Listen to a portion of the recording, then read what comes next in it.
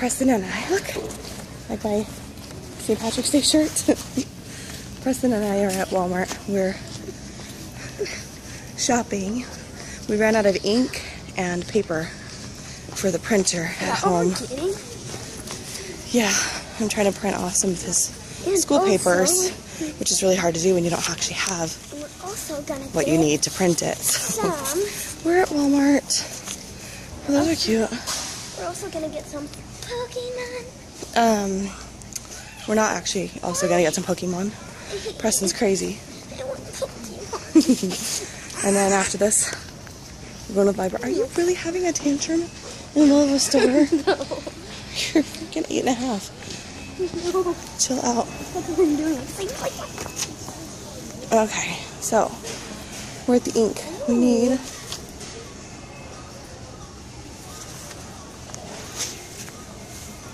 course the one that I need right here is out. So I'm having them look in the back and see if they have it. I got the black. I just need the color. I'm out of them both. You know, don't really need the color as much. Probably could do without it. But color's just nice to have sometimes, you know? Yeah. So we're just waiting. If you had what? If I had more friends to play on with. Holy crap, they just made the controller. That was really cool. That's the PlayStation 4. I wonder if there's a PlayStation... Oh, yeah, there's PlayStation 5 and 6.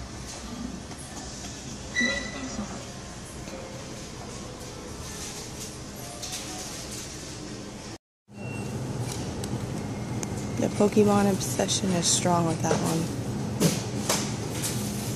I don't really get it. Attention Walmart associates. Department Manager Shauna, please come to jewelry. Department Manager Shauna, to jewelry, please. So we just left Walmart, got some paper and ink, and Preston, it peeled me a cutie. And so he has half and I have half, and then we're super excited to eat it. And we have about 20 minutes until the library opens, so this is what we do.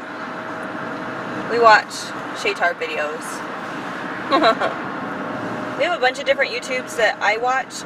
The Shaytards, it's like super kid-friendly, and so Preston can pretty much have free reign. He watches whichever ones he wants, but it's good. He loves it, and I love it, and it's fun.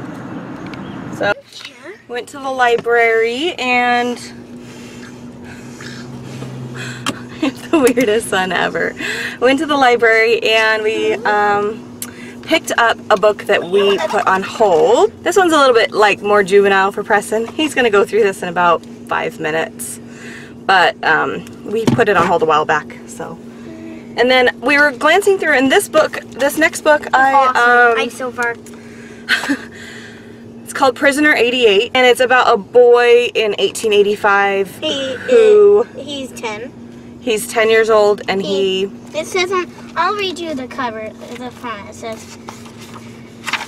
On 1. It says, back before I shot Mr. Bennett, most day was about the same. Do what Pa said, work when I had to, eat when I could, sleep somewhere, start again when the sun comes up. After I got arrested, I didn't have Pa to listen to no more. He wasn't going to prison, just me. Being that I was already 10 and some, I figured I could pretty much take care of myself. Anyway, I was gonna wait another like year or so to have Preston read this, but I just showed him the front page and asked him, I usually do that, have him read the first page of a book and tell me if it sounds interesting or not. He kept reading. He's already on page 4. We just barely left the library. 5. Page 5. We just left the library. He's only had it for like 5 minutes and he's already on page 5. So it's going to be a good book. Anyway, Preston's going to read you the front cover part, okay? Okay. 10-year-old. Jake Oliver Evans is the newest and youngest inmate at the Idaho Territorial Penitentiary. Penitentiary. Oh. It's 1885, and he's been sentenced to 5 years before shooting a man who had threatened his father. Alone in a dark cell at night and ordered to muck out hog pens by day, Jake makes the most of prison life. A boy among men, he refuses to be bullied by hardened criminals and lifts the spirits of the inmates who befriend him. Mostly, though, he's just happy to be fed. When the warden forces him to learn to read and write, Jake feels truly punished. Being incarcerated is bad enough without having daily lessons. Inspired by an actual 10-year-old prisoner in the Idaho Territorial Penitentiary, Prisoner 88 tells the story of a courageous boy who finds companionship and security under the most unusual circumstances. Oh, that's bright. Yeah, it looks pretty cool. And he seems to like it so far, so that's what we're going to tackle. I'm guessing he'll probably be done with it by the end of the week. Just because he's a super fast reader and he enjoys reading, and this book is super interesting so far. That's it, we're heading home. Time to do some school, and it's a beautiful day. So we are going to go on a bike ride today. Very exciting. Okay, see you guys later. Okay, we stopped at, what's the place called? Jersey Mike Subs. Can you see back there? Oh, right there. Right there. Giant sub for my husband for work. And we also got some treats. We got this for Carson. This for Daddy. And this for Daddy. And this for me. And this for Preston. And now we're going to surprise him at work. Come on. Instead of that was weird. And now we're going to go surprise him at work. He knows we're coming, so it's really not a surprise. But he doesn't know what I'm bringing him for lunch, so this will be fun. All right, here we go on the freeway. So, what's your very first memory? Besides me waking up and then figuring out that I'm just alive and I don't remember anything. You have a memory of that? Yeah, all I remember is that me waking up in my room at the old house,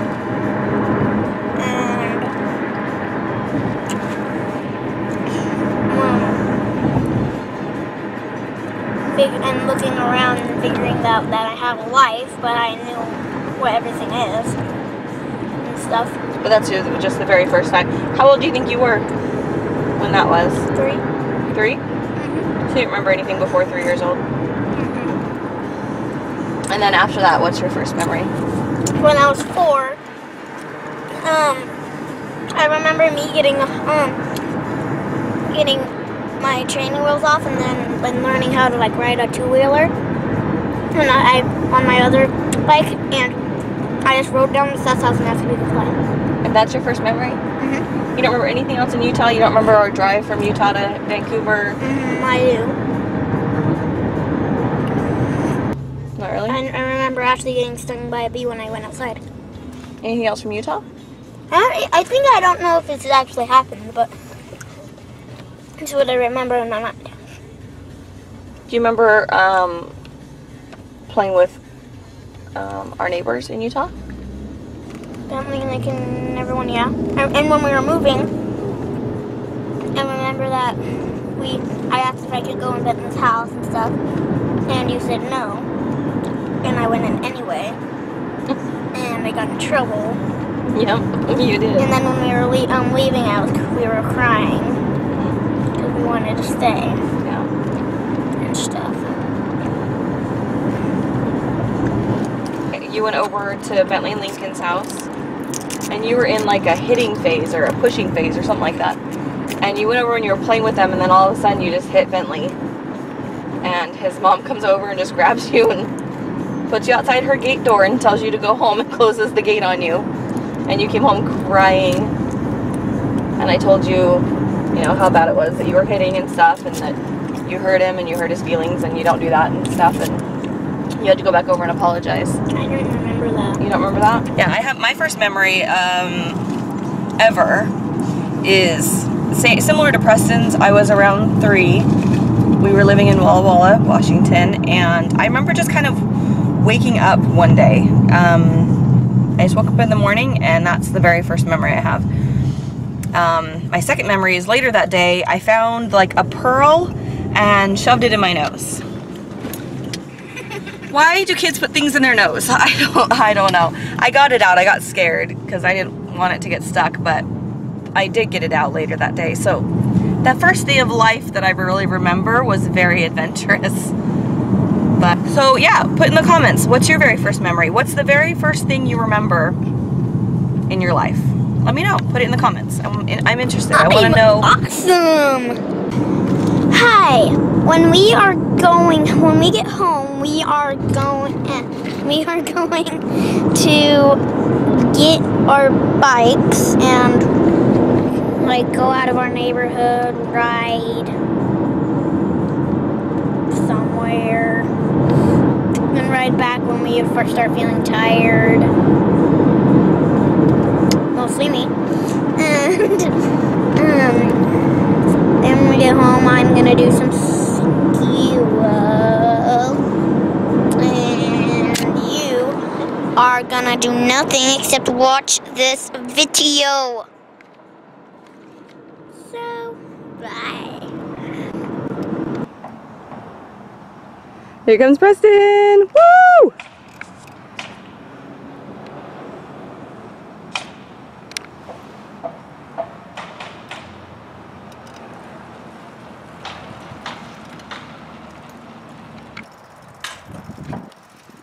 Apparently it's snack time. I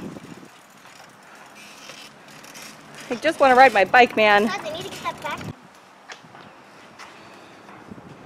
We're at a local church by our house, and this is just an undercover area. And Preston likes to ride up and down this hill. It's actually, it doesn't look super steep from here. But it's really fun. It's really fun, and it makes you go fast, and we like to do that. So, so now we're gonna have a snack. Since you usually like going on trips and stuff.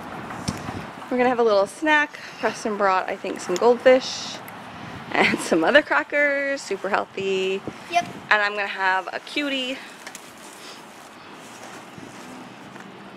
Oh, poor Hobbs.